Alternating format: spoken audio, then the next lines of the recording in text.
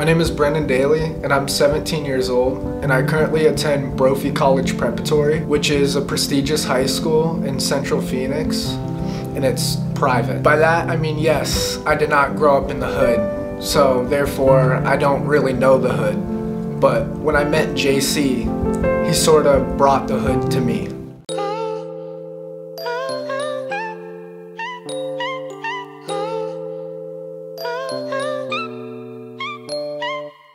Cartel got me working for the big faces. Federale got my car full of brick cases. Hit the pen with a grin, there ain't no faking. I was picked to my back for my shoelaces. Got out, should've seen the look on their faces. All jealous cause your boy stacking hella paper. Set up by the crew, they done put a banger in the trunk of my car and left me to hang there. No thing, then attorney went and beat the case. Got a job digging holes for minimum wage. Had a dream that Kato said he proud of me.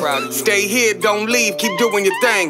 Quit the drugs, but you know I went back to selling, 6-time failing. I went back to prison, got my head right, got my bread right. Push these weights like a kilo in a tailpipe. Trying to do right, I got a mission. Trying to give back to my boys in the prison. The old me's gone, I ain't never.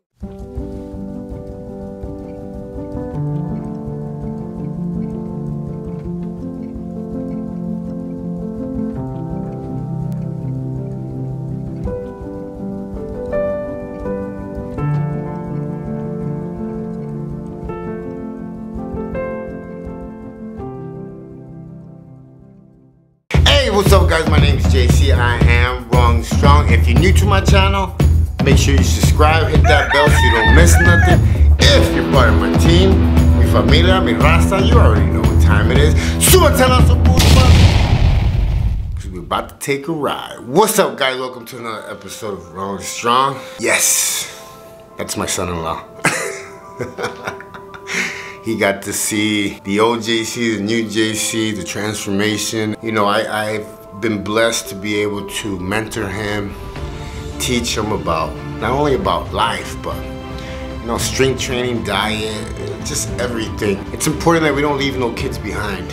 It doesn't matter whether they grow up in bad areas, good areas, you know, depression, drugs, all that stuff finds its way to every area you could possibly think of, whether you're rich, poor, black, white, it does not matter. It does not discriminate, and it destroys. Why? How do you think a lot of these kids end up in bad areas? They're searching for drugs. I've seen a lot of kids lose their life and be destroyed. So why wait? Why wait until you get that call? Why wait? At first, he scared me a couple of times, and his temper was very short. Me dating his stepdaughter didn't exactly help the cause. After these 3 years, I've seen him change and transform so much. And from that perspective, it was very interesting because I got to see both the old and the new JC. And I'd like to say that I definitely like the new one better because he's less scary and he's more understanding. But when we got to talking, I found out that there was so much wisdom in what he had to say because of the circumstances and the hardships that he found himself growing up in. Even though we're from different times and places, and neighborhoods and wealth, it made me realize that it was never too late for someone to change, regardless of their background. And it is never too late to dream. So don't wait until your kids are in trouble or until they start doing drugs or they start becoming depressed to make the change.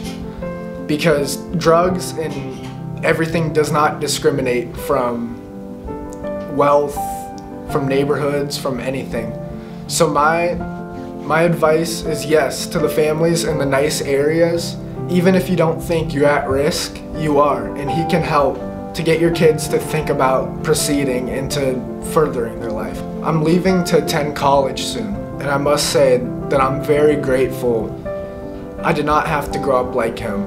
But most importantly, I would say that he helped me dream again, and he gave me that desire and push to go forward. My name is Brendan Daly, and yes, I'm Wrong to Strong. My biggest thing is to share my life experiences, my knowledge, everything that I've been through, and my change.